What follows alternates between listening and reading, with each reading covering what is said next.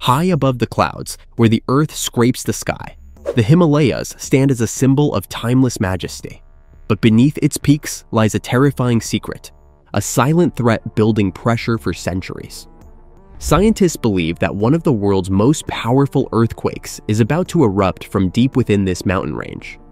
What if an entire region, stretching from Nepal to northern India, could be devastated in just under a minute? Beneath the surface, a 2,400 kilometers long stretch of fault, known as the Main Himalayan Thrust, has remained locked since the 1500s, accumulating energy equivalent to hundreds of Hiroshima bombs. When it finally ruptures, the resulting megaquake could level cities, trigger massive landslides, and claim tens of thousands of lives in seconds. The 2015 Nepal earthquake was a stark warning, but it wasn't the big one. That quake didn't even rupture the surface. The truly catastrophic event still lurks in silence. Today, let's delve into the Great Himalayan Earthquake that is long overdue.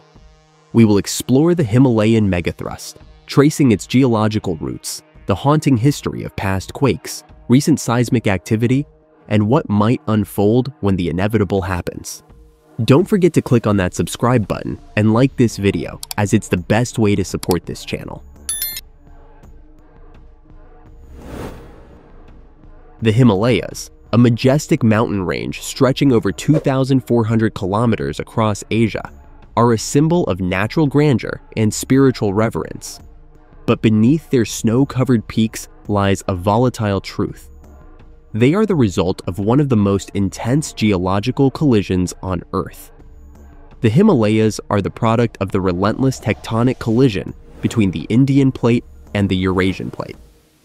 This convergence began around 50 million years ago and continues to this day, with the Indian plate pushing northward at a rate of approximately 18 to 20 millimeters per year.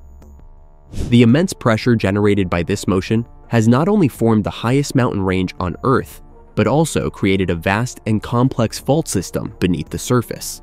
Chief among them, the Main Himalayan Thrust.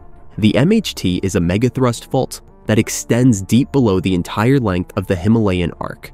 It marks the primary boundary where the Indian plate subducts beneath the Eurasian plate. Structurally, the MHT lies beneath the Himalayas, at depths ranging from 5 to 40 kilometers, and serves as the source zone for the biggest earthquakes in the region. It is a locked fault in many areas, meaning the plates are stuck together and unable to slip past one another. Instead, stress builds over decades or centuries until it is released suddenly in a massive rupture. The Himalayan region has a long and tragic history of devastating earthquakes, many of which have left indelible marks on communities and landscapes. One of the earliest recorded events is the 1505 Low Mustang earthquake, which is estimated to have exceeded magnitude 8.0. This event likely ruptured a large portion of the central Himalayan arc, and geological evidence suggests significant surface displacement and widespread destruction. More recently, the 1897 Assam earthquake of magnitude 8.0 struck northeastern India, causing severe shaking across a vast area and triggering landslides and liquefaction. The 1905 Kangra earthquake of magnitude 7.8 in Himachal Pradesh claimed over 19,000 lives and remains one of the deadliest in Indian history. Another catastrophic event was the 1934 Bihar Nepal earthquake of magnitude 8.0, which caused widespread devastation in eastern Nepal and northern India, leveling buildings in Kathmandu and Patna, and claiming over 10,000 lives.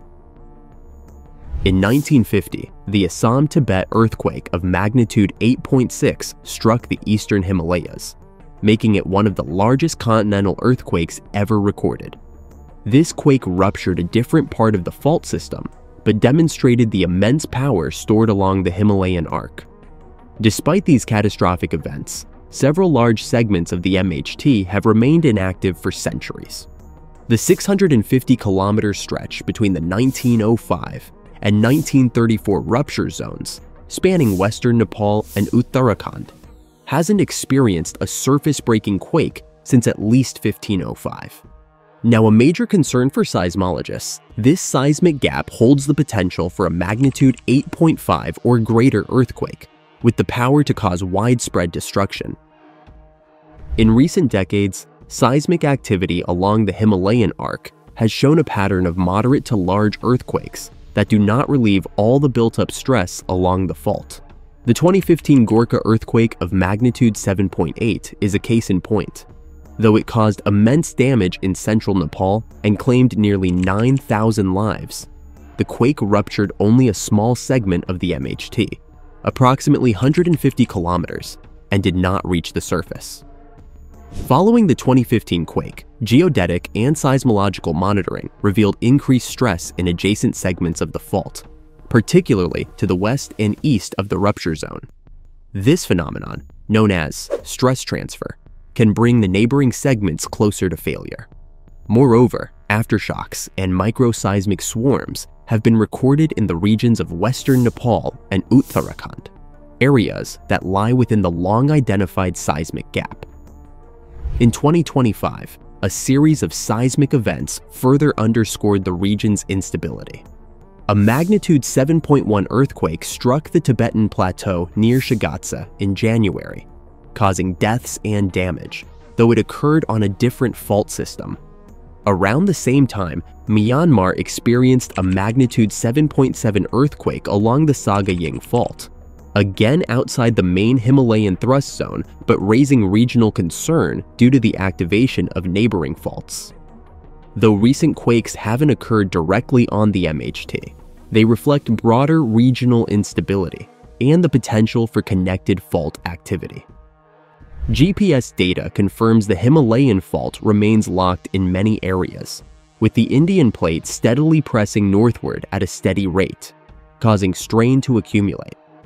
The continued absence of surface rupturing quakes only deepens concerns that a major rupture is imminent. When the Great Himalayan Earthquake finally strikes, the consequences could be catastrophic.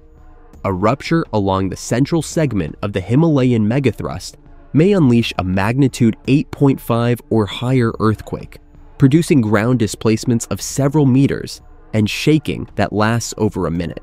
The rupture could occur in a single massive event or as a cascading series of quakes. Either scenario would be devastating. Cities like Kathmandu, Dehradun, Rishikesh, and even Delhi could face violent shaking, with thousands of buildings collapsing, especially older structures not built to withstand such forces. The region's geology further amplifies the risk. Sedimentary basins can trap seismic waves, prolonging and intensifying ground motion. Landslides would likely blanket mountain roads, cut off communities, and dam rivers, triggering flooding. Liquefaction could destabilize entire neighborhoods. Infrastructure damage would be extensive, with roads, airports, power, and water systems paralyzed. Cultural heritage sites could be destroyed, and emergency response systems overwhelmed. Economically, the cost could reach tens of billions of dollars. But beyond the financial toll lies a deeper humanitarian crisis. The densely populated regions of northern India and Nepal, home to over 200 million people, would face the brunt of the impact. Entire communities could be displaced, with lives upended and infrastructure shattered. In the worst-case scenario, hundreds of thousands of lives could be at risk, and recovery could take decades. If the Great Himalayan Earthquake strikes, it could become the deadliest natural disaster in South Asia's modern history. Despite the scale of the threat, preparedness across the region remains uneven. Nepal, after the 2015 earthquake, made significant strides in public education, early warning systems, and building code enforcement. However, implementation remains patchy, particularly in rural areas. India has also invested in seismic hazard maps and school safety programs, but many critical structures remain vulnerable. Scientific research has advanced considerably. Organizations such as the International Center for Integrated Mountain Development, National Geophysical Research Institute, and Kathmandu University have collaborated with institutions like Caltech, Stanford, and GFZ Potsdam to study Himalayan seismicity. These efforts include GPS networks, satellite-based INSAR monitoring, and trenching studies. One promising development is the creation of earthquake early warning systems in India and Nepal. These systems use real-time data to issue alerts seconds before shaking arrives, providing a critical window to take cover or shut down sensitive infrastructure. However, the network is still limited in coverage and reliability. International disaster agencies such as the UNDP and World Bank have also provided funding for resilience building, including training for emergency responders and retrofitting of schools and hospitals. Yet, challenges remain in terms of funding, enforcement, and public engagement. The Himalayan region is on borrowed time. Scientific evidence makes it clear that a major earthquake is overdue in the central Himalayas, and the consequences of such a rupture could be unprecedented. While the exact timing remains uncertain, the convergence of tectonic plates and historical patterns point to a looming disaster. That said, not all hope is lost.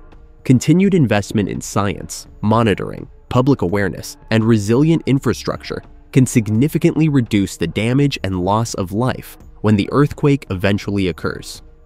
The Great Himalayan Earthquake may be inevitable, but the scale of its impact is not. Through preparation and cooperation, the region can turn a looming tragedy into a moment of resilience and recovery.